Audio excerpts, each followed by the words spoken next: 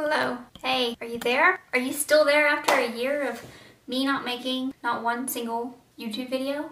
If you are, thank you so much for returning back to my channel. It's been a year, kind of went off on the deep end a little bit after my last video. You know, it's been a long, hard mental year for me. It's now 2023. I have the motivation and the urge to get back on here and share some of the things that's happened over the last year. And then also moving forward, I really want to start making more useful content, more informative content for you guys so that this YouTube channel is at least helpful and it's not all about me. Here we are. Welcome back to the channel. Let's get into what this last year's looked like for me. So in 2022, we all know I went on this gluten-free diet because of my gut issues, and I had so much hope that it would help me get through these health issues that I've had since my bodybuilding show. Anyhow, gluten-free didn't really help. I am still feeling some of the health issues that I've had. Basically, over this last year, after my last YouTube video, I went into a slight little depression stage. I feel like it was caused from my health issues that I was going through. And so it led me to creating 2 new businesses and I started intuitively eating. And that's basically what I want to talk about today, is my intuitive eating journey that started roughly 10 months ago. I started intuitively eating hoping that my health issues would benefit from it and my mental state would also benefit from it. I'm gonna give a really quick summary because I'm still kind of in the middle of it. And so I just want to quickly tell you what and how I've felt over the last 10 months. The first 6 months, I found it really difficult to get out of that tracking mindset, consistently tracking in my head. Even though I wasn't using MyFitnessPal, it was still in my head. Like for breakfast, I would say, oh, I think this is like this many proteins and this many carbs and this many fats, and then I would try and like calculate it throughout the day, and it was still just this cycle in my head. It took a while to push that away, and I'm not saying that that's necessarily a bad thing, because now that I'm where I am now, that's become very, very handy.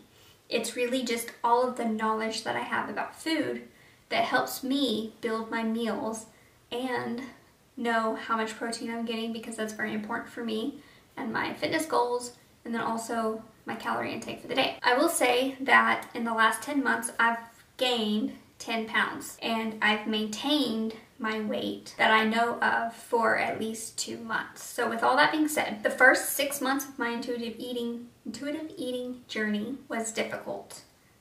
I was still finding it hard to stop eating whenever I was full, or I felt like I'm not stuffed, so I could have this one more snack or this dessert after dinner, and that went on for a while. Stopping my meals whenever I was full was hard because tracking macros, you only make the amount of food that you are going to eat all of, and so whenever I would make my meal, I felt the need to eat all of it because that's what I was used to. So it took a while for me to push that behavior out as well. Moving forward, at around the 6-month mark, something just clicked, and I found it a lot easier to make the meals that I really wanted and knew that would satisfy me. It was easier to stop eating whenever I was full, even if I had food left on my plate, and a lot easier to recognize that even though I'm not stuffed, I'm also not hungry, and so I don't need that extra snack or that dessert after dinner. After the 6-month mark, everything just started kind of changing. I really think that's when I started maintaining my weight instead of continuing to gain. So, was that a quick summary?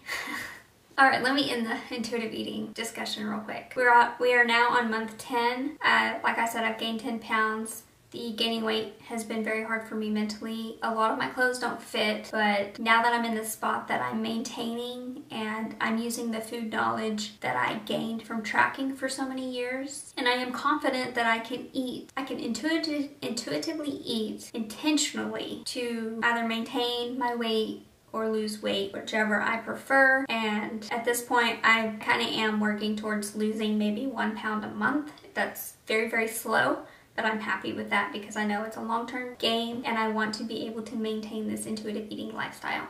I really feel at this point that I don't ever want to track macros again unless I do another bodybuilding show, which is up in the air. And even if I do it, it may be a year or 2 or 3 years from now. So I want to be able to maintain my intuitive eating approach, so losing 1 pound a month is sustainable for me. I'm happy with that progress, and that is currently what I am doing. On top of that, I'm only training 3 days a week, full body days, and then I'm walking on most days, whether it's on the treadmill or outside, leisurely walking, just some sort of movement every day, and I find that that's been real key for me to stay active.